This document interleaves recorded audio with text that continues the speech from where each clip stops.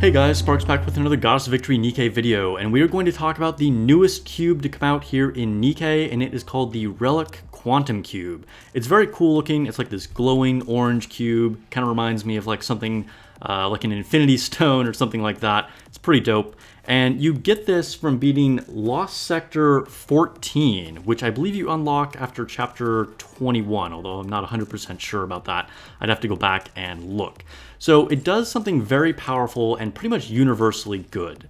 It will increase the fill speed of your burst gauge. This is a really powerful ability. It's going to be pretty much universally good, right? Like, you want to be doing that in PvE and PvP, and it's also going to be applicable to pretty much all units. Now, it's probably particularly good in PvP because getting just like a slight edge and being able to burst first can be a huge advantage. But like I said, I really don't see a downside to ever using this.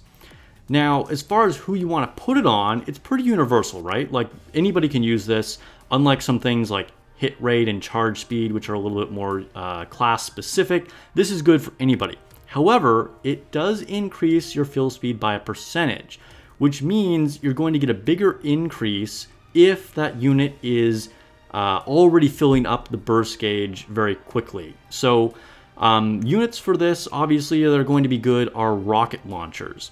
One that really comes to mind is Senti. She is going to be really good because she already has a very fast fill gauge rate, as well as Jackal. And Jackal is always really good in PvP as well. So I'd say those are like two standout units for either PvP or PvE.